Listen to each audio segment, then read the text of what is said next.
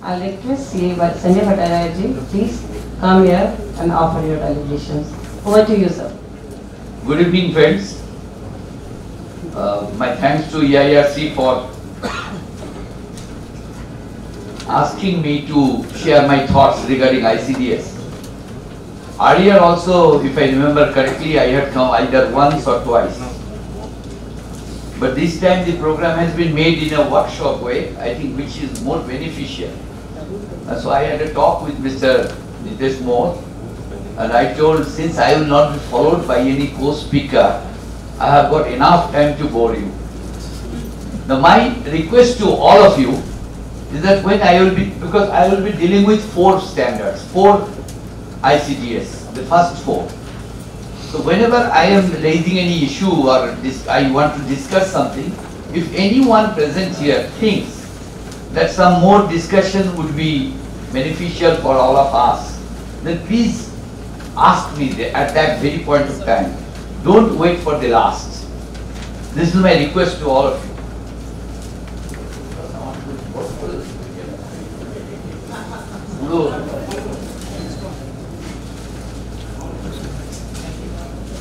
Well, since it's ICDS and it will have a 3-day workshop, isn't it? 3 days.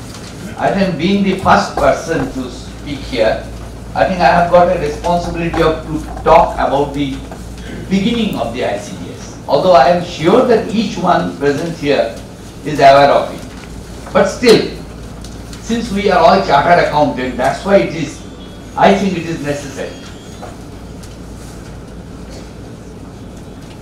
Let's forget about the accounting standards that we know for the discussion of ICDS. Because these standards are meant only for the purpose of computation of income for income tax purposes. It has got no relevance for the purpose of accounts. Am I correct? Are you sure? Don't you think that any statutory auditor has got any responsibility to know anything about ICDS? Sir, how are you telling no? As a statutory auditor, he or she has to certify what is the provision for tax. So without going through that compliance of ICDS, if somebody signs the balance sheet saying that that means certifying that provision for tax, I think so, and many of the persons present here also think so, but it should be all of us, that there is a responsibility cast on the auditor who is certifying the balance sheet to find out whether the tax provision has been correctly mentioned. Otherwise, he has to qualify his report. Now just before that, a bit history. I will not take more than 5 minutes time for this. In this entire Income Tax Act, there is only one section which has got the word accounts. That is section 145. The heading is method of accounting. Now, in 1997, there was a major change made there. Why major change? Because in that year only, by way of amendment, it was brought that for the purpose of particularly 2 heads of income, one is profits and gains from business or profession, and the other one is income from other sources, the particular assessee will have to decide which system or which method of accounting he or she or it will follow, either accrual or mercantile. Accrual, let me use the word mercantile, either mercantile or cash system. And in subsection 2 of 145, it had been there, now it is changed, that the government would be issuing accounting standards for the purpose of computation of income. So in 1996, that means before that amendment was made, in 1996, the Government of India, that is CBDT, notified 2 accounting standards.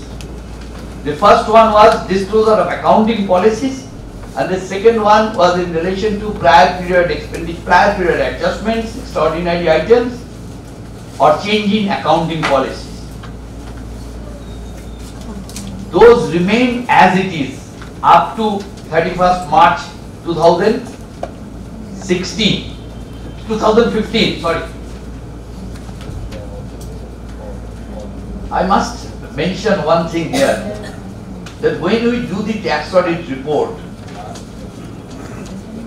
I am sure that you will remember that there is a query that whether accounting standards as per section 145 has been followed or not. That meant only for those two standards, not the ICI. But sometimes we write so many things there. But whatever it is,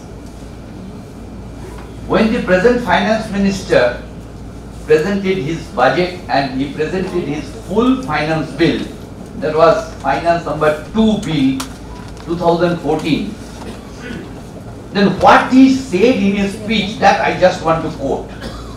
Why I am doing that thing? If still some people, but I am sure that none present here will have that, if still some people have got in the mind that whether it will be required to maintain 2 books of accounts, what we will do for the accounts after this ICDS has come, that's why I just want to make a reference to the finance minister's speech delivered on July 10, 2014, when he presented his first full budget. Para number 128. It is a 8.5 lines, so I am reading it out. There is an urgent need to convert the current Indian accounting standards with the international financial reporting standards in bracket IFRS. I propose for adoption of the new Indian accounting standards in bracket IND AS by the Indian companies from the financial year 2015-16 voluntarily and from the financial year 2016-17 on a mandatory basis. Based on the international consensus, the regulators will separately notify the date of implementation of AS IND for the banks, insurance companies, etc. He did not stop there. Then there was another 6-word sentence. Standards for the computation of tax could be notified separately. That was the last line of that particular paragraph. And in that year, by that particular bill, which became subsequently the Finance Number 2 Act 2014, the section 145.2 and 145.3 were amended. The words accounting standards, which had been existing there, were replaced by income computation and disclosure standards. It was made with effect from assessment year 2015-16. But this ICDS has come at the end of March 2015 to make it effective from the assessment year 2016-17. So you can understand, though the changes were made there, this ICDS have been notified from a later year. That is the financial year which we had just completed. That has been the first accounting year or financial year for which ICDS have been made effective. Now I just want to bring your attention to 145.3. This particular subsection of 3 or 4 lines makes us understood the importance of ICDS. Again I am telling, I am sure that everybody is aware of it, but still I am just mentioning this. Section 145.1 says either cash or mercantile system for those 2 heads of income. Section 145.2 says like this: the central government may notify in the official gazette from time to time income computation and disclosure standards, that is the replaced words, to be followed by any class of assessees or in respect of any class of income. Then comes the subsection 3. Please hear it carefully. It had been there, but the changes that have been made, certain changes have been made, and the changes that have been made with effect from assessment year 2015-16. where the assessing officer is not satisfied about the correctness or completeness of the accounts of the assessee, or where the method of accounting provided in subsection 1 has not been regularly followed by the assessee, then the important thing, or income has not been computed in accordance with the standards notified under subsection 2 ICDS. The assessing officer may make an assessment in the manner provided in section 144. That means my non-compliance with any of the ICDS may result in an ex parte assessment. That's why the importance one can understand. At the beginning of each standard, some common things have been written. What are those common things? In all these 10, 1 to 10, that this is meant only for computation of income. No, it has got no connection for maintenance of accounts. Then also this thing, that this is made only for persons following mercantile system of accounting. Mind you, this second thing that I just now uttered, these standards are meant for only the persons maintaining their accounts under mercantile system of accounting. But section 145 does not say so. It says you follow either cash or mercantile. So in future it may be like that, that whoever is following cash system, they will also be brought under this thing. That may happen. I am not telling that will happen.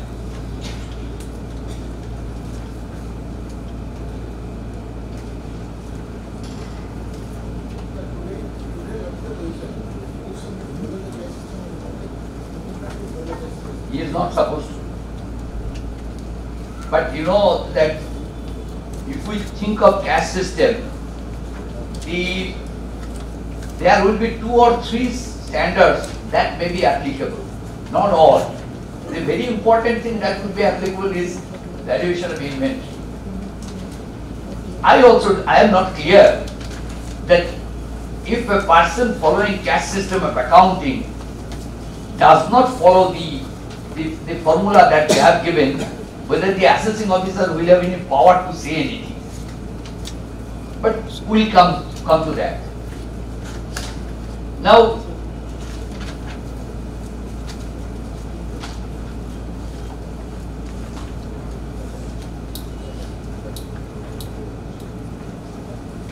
I think that most of you, if not all of you, have seen the prescribed ITRs 4, 5, 6 that have been prescribed for the assessment year 2016-17. Now, like everybody, I was also interested to see that how they have mentioned this about the ICDS.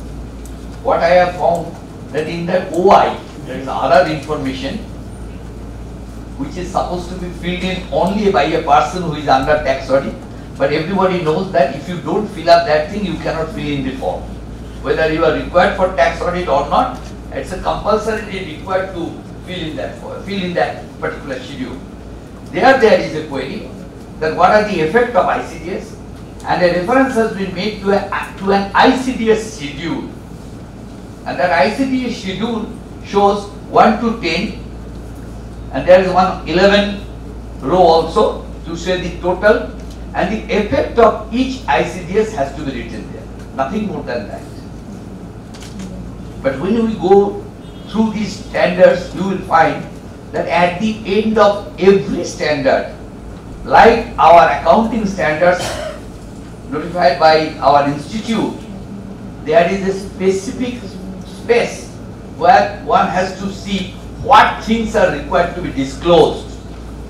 And when you go through that disclosure, then one will understand that what amount of details have to be given. But how that could be given, how that could be disclosed, that is not clear yet. Because in the return form there is not much space. We'll discuss about it later on. Before I go to that details, only one more thing. That in the month of December 2015, it came out in the paper that during one speech, maybe at some chamber or associate or somewhere, the finance minister told that the Ministry of Finance had received so many suggestions, so many, I should say, so many difficulties faced by the people in implementing ICDS. So he assured that we will all look into this, and if needed, then we will make the required amendments. As far as my knowledge goes, till now, there has not been any alteration or amendment made to these 10 ICDS. Now, friend, though I had told about my first experience when I went through this ICDS, but still at that meeting there was not so much people. So I just want to tell my experience. It's a very funny experience, let me tell you. The very first time I went through this, that is this ICDS, I became very glad to find out that the person or persons who have framed it were of my type. Why? Because when I was in school, in 6, 7 or 8, we started learning how to write essays, how to write theses, how to write letters, how to write dialogues. I was in a Bengali medium school, so it was very hard for me to know it. And particularly for a person, for a boy like me, who was a very bad student. So what I used to do, if I would have been sitting in that chair, and it is more on my left side and Sonuja on right side, when she or he used to write an essay, I used to copy her first paragraph and make my second paragraph, his seventh paragraph, my first paragraph, like this thing, so that nobody at a glance can understand that this is a copy. That's very good. The people who have framed it,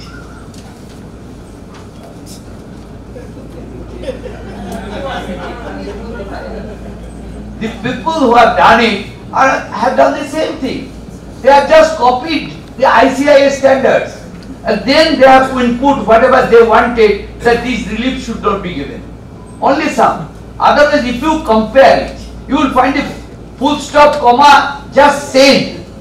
But as I told you, here the definition is given in 7th paragraph, they have given the definition in 2nd paragraph. Like this thing they have changed. But they should have acknowledged.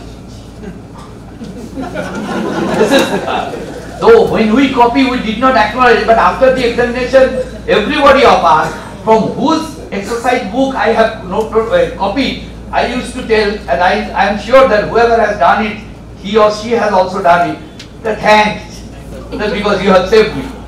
But they have not acknowledged. This is the first weakness of the income tax department. Whatever it is, but out of these 10 standards, for one standard, they had to use their own brains. That is the standard on securities. Why? Because the security standard, that is ICDS number 8, that is in relation to the securities only when those are considered as stock items. While our AS 13, that is for investments. So there some brain exercise had to be carried out by them. Now I am coming to the standards. AS1, our actually what I propose, I think you will all agree, there is no meaning of my telling what is in AS1 and copied here, but where their deviations are there, that I think that is more required to be highlighted. In my small write-up, which Nitish has got it in the reference, I made those points, the deviations, where the deviations are, that I have pointed out, whatever it is. Now, AS1 is disclosure of accounting policy. ICDS 1 is accounting policy. But at the last, as I told you, it is disclosure they require. Now, though I am not directly from commerce, I had base of science, but still when I changed to this chartered accountancy, I had to also know the fundamental principles of accounting. that going concern, accrual, and all these things. That they have followed. But in AS1, not only in AS1, one thing has been taught to us, whether by way of experience or from seniors, that never consider anticipated profit, but always take into account the anticipated loss. Why? Because that is called prudence. Everybody knew that. Whether it is correct or wrong, I am not going to say. Here, and there are three things: prudence, then substance over form, and materiality. We understand that in income tax, materiality has got no space. When we do the audit or when you do the accounts, if there are items of 700, 800 or where there billions or figures are there, even thousand or lakhs of figures, that also we don't consider because those are not material. But for income tax you cannot. If the amount is more than 10 rupees, you have to take it into account. So non-consideration of materiality, I think nobody can object. But non-consideration of prudence, something, because the prudence word has got a connection with a person being prudent. So here the prudence has been taken out. How they have done? In this ICDS one, they have written like this. Since I have got the standard in my hand, that's why I am telling. The treatment and presentation of transactions and events shall be governed by their substance and not merely by their legal form. This is the only thing they have written. They have omitted their materiality and also this prudence. And they have specifically mentioned it, that expected loss cannot be considered. Expected loss cannot be recognized unless the recognition of such loss is in accordance with the provisions of certain other ICDs. That is what. In 2012, sometime in August or October or in between that,